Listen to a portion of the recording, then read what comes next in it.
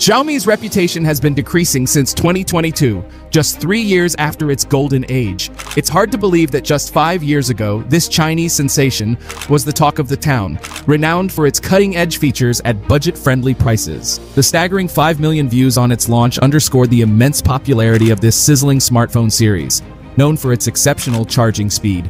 Truly a tale of success. However, every story has its dark side, and in Xiaomi's case, it's particularly troubling. No matter how many quality features a smartphone boasts, if users can't feel secure while using it, it's time to consider alternatives. After all, privacy is paramount.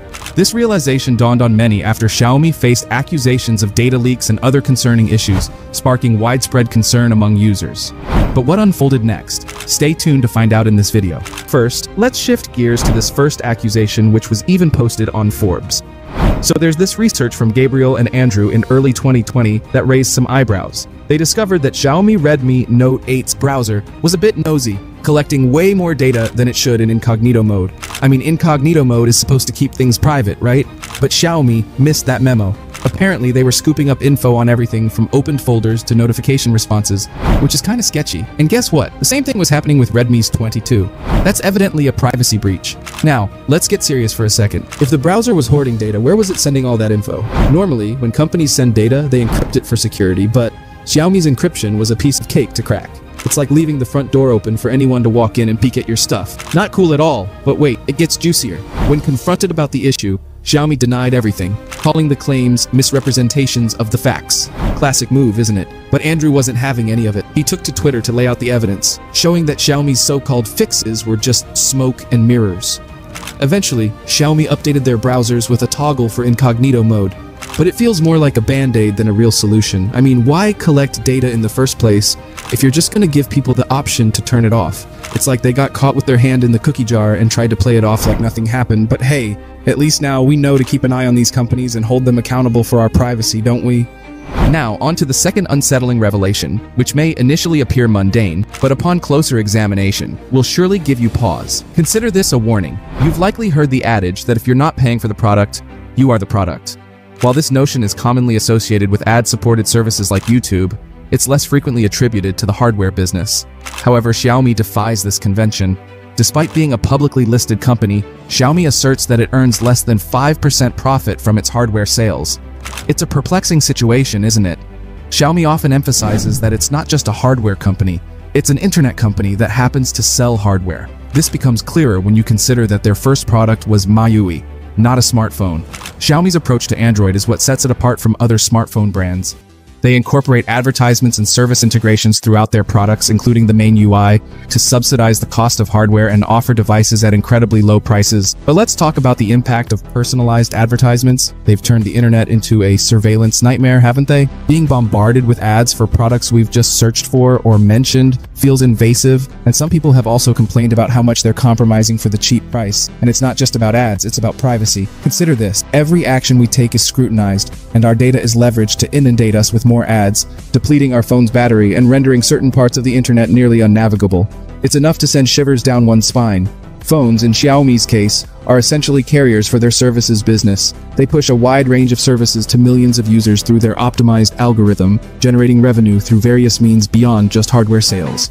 Xiaomi has found multiple ways to boost its bottom line, from upselling themes and wallpapers to innovative features like banking services via Mi Pay. This strategy has paid off, with revenue from their internet services division growing by a staggering 85.5% in the third quarter of 2018, reaching 4.7 billion yuan, tilde $700 million. However, it ultimately posed significant risks to our privacy. Hold on, the story doesn't end there. Brace yourself for this revelation. The Lithuanian National Cybersecurity Center, NCSC, recently embarked on a comprehensive security analysis of several leading smartphones. Their scrutiny targeted Huawei's P45G, Xiaomi's Mi 10T 5G, and OnePlus's 8T 5G. Out of this trio, only the OnePlus 8T 5G received a nod of approval. But as for the other two, let's just say they stirred up some serious concerns. Focusing on the Xiaomi Mi 10T 5G, the NCSC uncovered some rather dubious practices within its software. For starters, the My browser comes equipped with a Google Analytics module that quietly tracks your browsing and search history, and here's the kicker: it's enabled by default. What's more, there's a sensor data module surreptitiously gathering various statistics and transmitting them to Xiaomi's servers in Singapore. As if that weren't enough, your mobile number is being sent to these servers via encrypted SMS messages. Quite sneaky, isn't it? But wait, there's more. System apps are downloading a file from servers in Singapore containing records of different groups, using this list to block content containing undesirable keywords. Although the NCSC mentioned that the content filtering aspect is disabled for EU phones, the devices are still fetching that block list and could potentially revert to censorship. Talk about unsettling, right? So, if you're rocking a Mi 10T 5G, it might be wise to keep a close watch on what's happening behind the curtain, just to err on the side of caution, you know? So, it's evident that placing blind trust in smartphone manufacturers is ill-advised, and Xiaomi isn't the only brand facing scrutiny. Remember that OnePlus debacle back in 2015? Users discovered their devices were covertly logging data, such as lock and unlock times, alongside sensitive information like phone numbers and app usage. Quite unsettling, isn't it? But here's the real shocker. No company is entirely without fault. They all have their hidden misdeeds. While Xiaomi may have more than its fair share of scandals, other manufacturers aren't exactly innocent bystanders either. Take Android, for example. Ars Technica dropped a bombshell when they reported that Android phones send a whopping 20 times more data to Google than iOS devices send to Apple. Talk about a data transfer frenzy. And get this, researchers found out that even when your phone is sitting idle, it's still engaged in frequent communication with servers, averaging every 4.5 minutes. That's a lot of behind-the-scenes activity, regardless of the phone brand. So, the takeaway? Don't take everything at face value, and always monitor your digital presence, no matter what smartphone you've got in your pocket. It's wise not to simply accept smartphone companies' security assurances, particularly with budget-friendly options. Yet, there are measures you can implement to reduce data collection, even if only marginally. Steer clear of pre-installed apps on Chinese phones like Xiaomi. The bright side? If you're an Android user, you have the liberty to tailor your privacy and security preferences, regardless of the smartphone brand.